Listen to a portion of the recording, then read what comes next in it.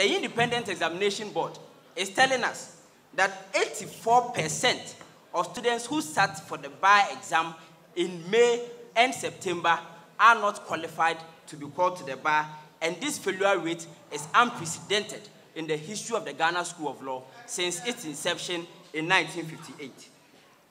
It is our position as an SRC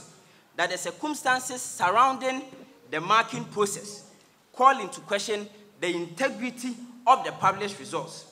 We are convinced that the absence of transparency in the setup and the conduct of the exams, as well as the marking and its subsequent release, makes the results not a true reflection of the performance of the students of the Ghana School of Law. And accordingly, we totally reject the results as has been brought by the Independent Examination Board.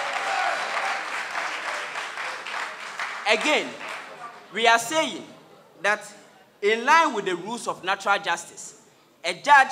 cannot be, or a person cannot be a judge in his own cause, and therefore we are calling for a remarking of all the scripts of failed students.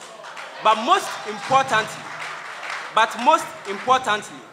this remarking must not be done by the Independent Examination Board, as allowing the same body whose conduct we are complaining against superintend over the remarking would amount to a breach of the rules of natural justice.